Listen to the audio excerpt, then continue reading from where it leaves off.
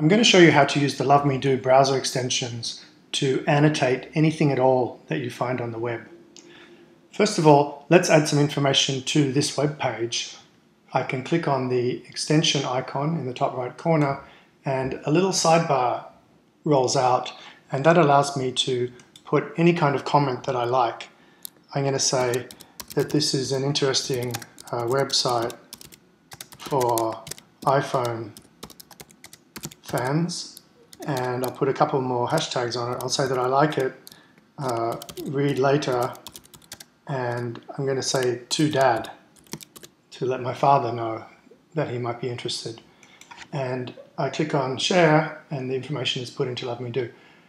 Let's close the sidebar.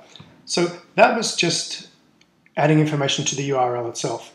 What if I find something interesting on the web page and I want to put a comment onto it? For example, here's an image that is possibly of interest. It's about a disposable phone number app. I can do a right click, and the loveme.do menu pops up, and I can say I want to look at this image in the sidebar. Once again, I get a little comment box. I can type anything that I want in there, and for example, I could just say I want to put an image hashtag onto this thing because that's how I remember images around the web, and close the sidebar again. Or for example, here's a name, Ken Segal, who is the Apple ad man. Do a right click, look at Ken Segal in the site. I can make my comments and so on.